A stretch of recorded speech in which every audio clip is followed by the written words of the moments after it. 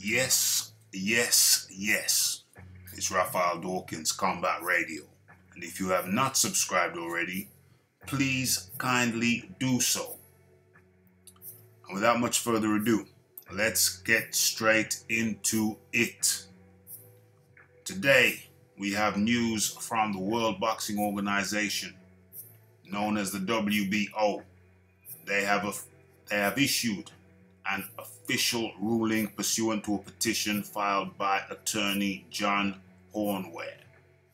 The petition is to name Oleksander Usyk as the mandatory challenger for the heavyweight in the heavyweight division. The current WBO heavyweight champion is Ruiz, who also holds the WBA, IBO, and IBF titles.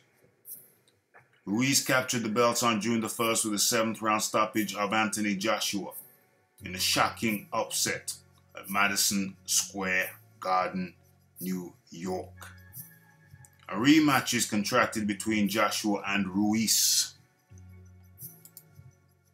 with the second fight scheduled to take place before the end of the year. That's 2019. Ruiz's big win was a stumbling block for Usyk, who signed on with promoter Eddie Hearn with the intention of facing Anthony Joshua for the unified crown. Usyk was scheduled to make his heavyweight debut last month against Carlos Takam, however was forced to withdraw with an injury, shoulder or arm. His heavyweight debut has now been slated to take place in the coming months, possibly still against Takam. In 2018, Usyk unified the entire heavy cruiserweight division by winning the World Boxing Super Series Cruiserweight Tournament to unite the WBO, IBF, WBA, WBC world titles. He last fought in November when he knocked out and retired former world champion Tony Bellew. The WBO's decision has had some resistance because Dillian Whyte is the top-rated boxer in the weight class, and he wanted the sanctioning body to delay the ruling until July 22nd, 2 days after his fight with Oscar Rivas. Whyte appears to be in hot pursuit of a mandatory shot against WBC champion Deontay Wilder. Whyte has been the WBC's top-rated challenger for nearly 600 days, and the WBO argued that Usyk's status as the super champion at cruiserweight has given him enough merit to step over Whyte.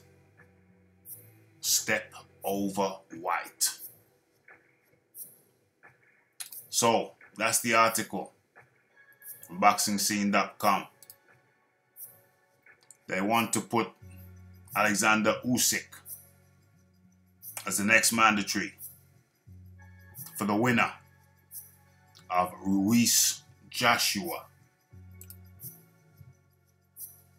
Even though I believe Dillian Whyte is their #1 ranked fighter, contender. But it seems to me, my assessment is that Dillian Whyte wants to go the WBC route. He wants a crack at Deontay Wilder. I prefer him to go that route. But the question is, does Usyk's position as unified cruiserweight champ merit him stepping over Whyte? It's a tough one, because we've been expecting Usyk to step in at heavyweight. But quite frankly, he hasn't had a fight at heavyweight. So I think he should be ranked at #2 behind Whyte.